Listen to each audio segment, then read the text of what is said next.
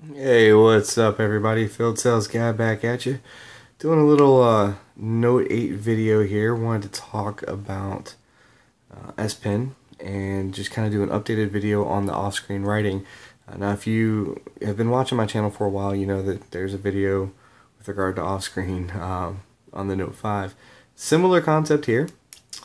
Pull the pen out while the phone is locked and proceed to write.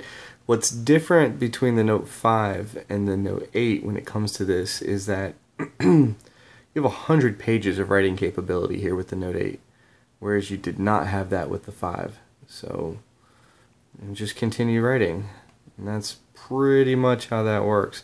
Now also too, you'll notice it up here, it'll say save in notes.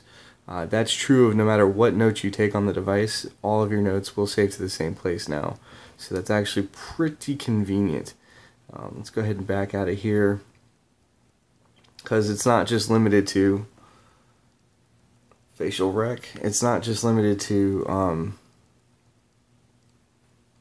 your off screen, but you can also double tap and bring up your notepad here. So, and again, all saves to your notes. Alright.